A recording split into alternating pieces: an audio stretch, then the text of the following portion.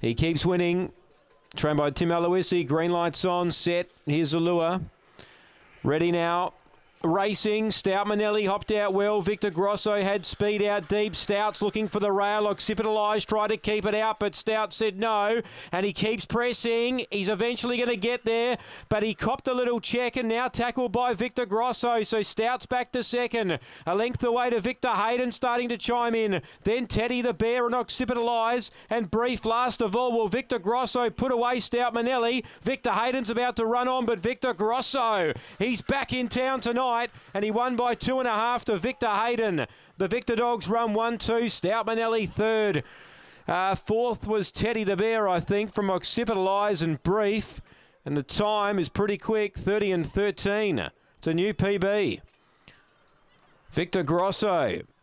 Well, we know he can do that sort of stuff. He's a top quality dog. And he's run 30 and 13. Stout Manelli, well, he was pressing. He eventually got across, but whilst he was doing that, he seemed to lose his balance, and it enabled Victor Grosso to get some momentum up on him. 8, 4 and 7, 2 is 4, 30 and 13 the time, 3 1/4 by a head. And Victor Grosso's back in the winners list. 8, 4, 7, 2 after race 4.